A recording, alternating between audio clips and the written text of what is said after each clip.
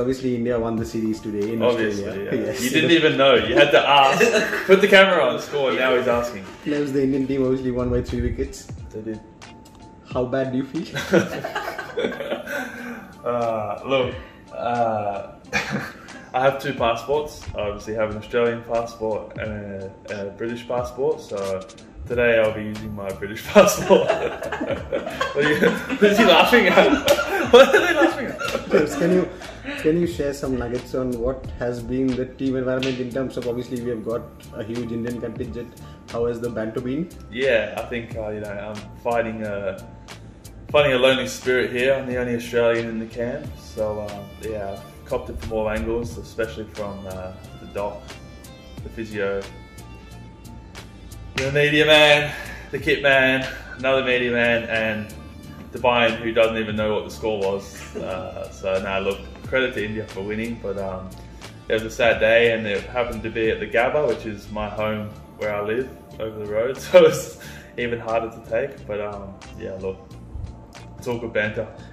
You can obviously see the game from your balcony. Had you been in Australia, how worse would it have been? And in terms of, you would have obviously seen the game with your wife. And yeah, I wouldn't have been at home. I would have left for that day. And I think if you watched the game today, there wasn't many Australians in the crowd, because I think they knew what was coming, so they got out of there quick, smart, and happened to be a lot of Indians in the crowd. So I think every Indian that lives in Brisbane was at the Gabba today. So they celebrated, and congratulations to the Indian cricket team.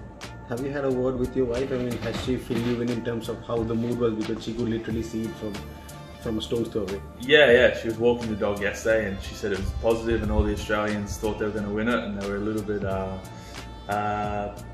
kind of cocky, thinking they were going to come and win the 5th day and then win the test match in the series. But yeah, I think today she said that it was very, very quiet around there, and yeah, the Indians were celebrating all night. So I'd say they'll be having a few curries and a few beers to celebrate.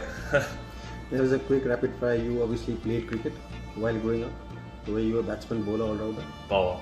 Bowler? Yeah. Fast bowler? I thought I was fast, but I think I ran faster than I threw it. Is there any bowler you idolized growing up, or you wanted to be like him, or you mimicked his action?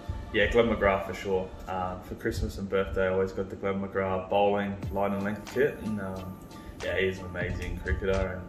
And I know India is such a huge, passionate cricket nation, and Australia is similar. When we were younger, in the summer we'd go to the cricket nets, and we'd go to friend's house and play backyard cricket after school, and yeah, you just never wanted to get out when you're batting, but you always wanted to bowl and take wickets. So yeah, cricket's a great sport.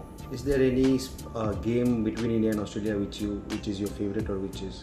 None stand out for me individually for just one game, but I always remember when India come to Australia, and there's a stage there when you had Brett Lee, Glenn McGrath, Shane Warne, and the bowling, and they had a slip cordon of kind of 7 players in the slip, and I think they had, the Indians at 7 for 38 or something really early in the day, and then I remember Matt Hayden over in India making a huge total, I think 200 or 300 runs, which is tough to do here. And look, it was always good to watch Laxman, Dravid, Ganguly, obviously Tendulkar, the little master, and then you had Harbhajan Singh spinning it everywhere. So it was always good to watch India versus Australia. When growing up, yeah, it was good, passionate games. You're also friends with some of the Australian cricketers, are you? Yeah, a couple of them. I grew up with Andrew Ty, and he told me about his experience in India and that type of thing. So yeah, it's good, but I think he'll be a bit quiet today as well, being an Australian. The final one, if you could just give an expression and show how your mood is today, keeping in mind the result.